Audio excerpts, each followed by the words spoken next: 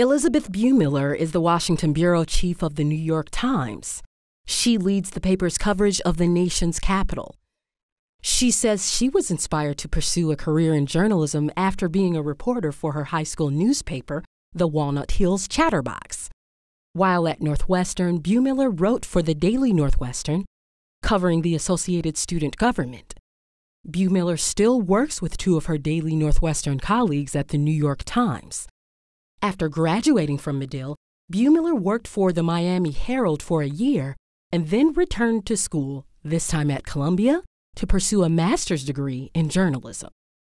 Following her time at Columbia, Bumiller moved to Washington, D.C. to work as a style reporter for the Washington Post. She later worked for the Post while she and her husband lived in New Delhi, Tokyo, and New York. In 1995, she began her career with the New York Times as a general assignment Metro reporter. She was promoted to City Hall bureau chief, where she covered Mayor Rudolph Giuliani and his Senate race against Hillary Clinton. Bumiller then moved to Washington, D.C. to work as a White House correspondent for the Times, a role she held until 2006. During this time, she also wrote a weekly column called White House Letter.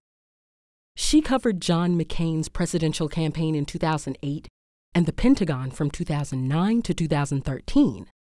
While reporting on the Pentagon, she embedded with the American military in Afghanistan and saw firsthand the people carrying out the policies made in Washington.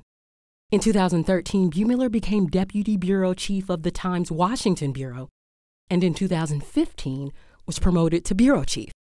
Bumiller is the author of 3 books, including a biography of Condoleezza Rice.